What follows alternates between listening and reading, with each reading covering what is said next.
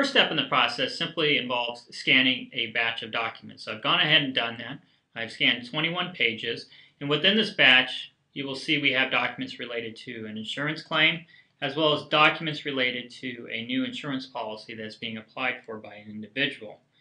Once this step is complete and the batch is released to the next step in the process, the documents are going to be automatically classified and the data is going to be extracted. Once the documents have been classified and the data is extracted, there may be some data that requires a human operator to validate. So let's now take a look at the new Captiva Desktop that handles this part of the process flow. Now, using the new Captiva Desktop, we are going to go into the batch that we just scanned so that we can validate the fields that were flagged because data was either read at a low confidence or did not pass a rule that was set up. So a couple things I want to point out in the new Captiva Desktop. On the left side is a list of the particular document we're working. In this case, it's a one-page document.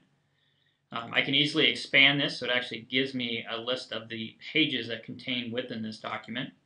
Up top is the full image that we're looking at, and then the highlighted yellow part of the document or page indicates the field that we're currently working. And then down below is the data entry form. So we have the different fields that we're extracting data for, and you can see where the data has been automatically extracted. Another important thing is the image snippet that you can see. So as I move through these fields and perform validations, I don't have to shift my eyes up to look at the actual full image to get the snippet of just the image, part of the image that is relevant to the field that I'm working. So for the policy number, it's just simply flagging it because it's set as an always review field. So the operator would simply hit enter, move to the next field.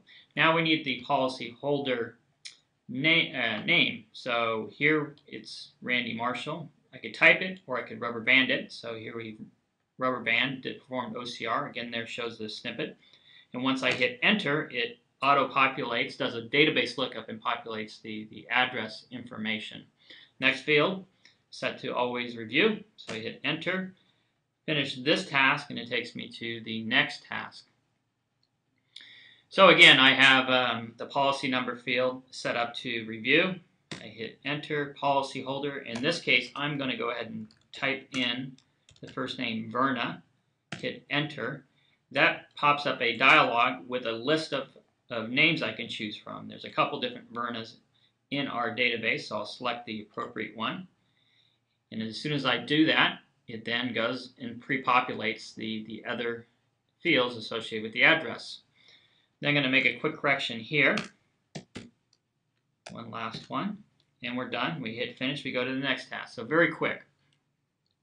On this particular document, what we have is a rule that was set up that's saying that the name on the application form is different than the name on the medical exam document. So this is requiring the operator to make the appropriate correction. In some cases, if they're not able to make the correction or there's not enough information to make the decision, you can add a flag. So, for example, if the information is not in the system or it's unreadable, these are all customizable. So they could click on a specific reason, and what that would actually do is route this document to another queue where additional follow-up or review can be performed. But in this case, what we want to do is just make the correction. So we'll fix that name. Come down here, correct that, and now it's reconciled. So we'll hit finish current task and move to the next task. Again, we have a couple fields that simply have to be confirmed. Before I go to this, one of the things I want to point out is you'll see here we've extracted several rows of data from this table. This is one of the powerful capabilities of Captiva, not only to be able to extract data from, say, a specific zone, but in this case taking and looking at a table and being able to extract a lot of information and perform validation. So saving a tremendous amount of time and not having to manually key this information in. So I'll go ahead and hit enter, finish this task, and go to my final task. This particular document, again, is being passed to an operator for review because the name on the application does not exist or does not compare or is not consistent with the name on the medical exam document. What is slightly different than what I showed you earlier is that you'll notice we're not looking at the image in question. We're only showing the snippet of the image on each document. And the benefit of this is that you're allowing the operator to focus on the specific task at hand, so not getting looking at other information that is not necessary to make the decision or the correction here. But also, it's hiding the full image, which in some cases may be important. There might be other confidential information that's contained within a document that you don't want your operators looking at. So in this case, we're simply looking at just the snippet of the image associated with each document. So I'll make the correction there to that one. And once I do that, you can see it removes the flag, and we hit finish. And we are now done with processing that particular batch.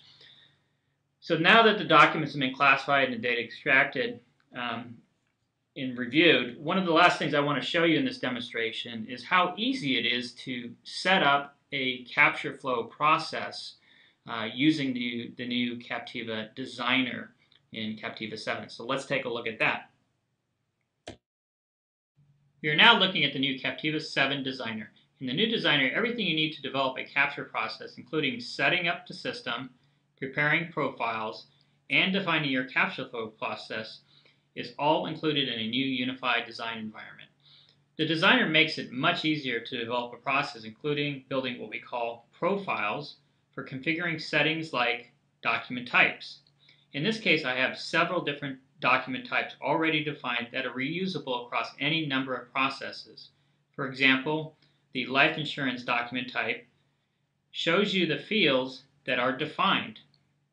When I click on Form, you see how we have control over the layout of the data entry form that operators work with. You can easily customize the look and feel of this form to get the best performance from your operators. You can also easily define business rules using simple expressions, database queries, or even writing custom scripts. Again, this profile is designed once and reusable for any number of processes. Plus, if you make any changes to the profile, all you have to do is upload the change to the server and immediately reflects in any process that relies on the profile. Once done with the setup of my process flow and configuration, deployment is simple. I can easily deploy them to the server with a single click of the button. Furthermore, moving the setup and configuration between servers is just a matter of pointing to a different server. For example, if you have a test system, a development system, and a production system. There you have it, a short demonstration on Captiva 7, which shows how this release significantly simplifies the development and deployment of enterprise capture projects while delivering superior accuracy and operator performance.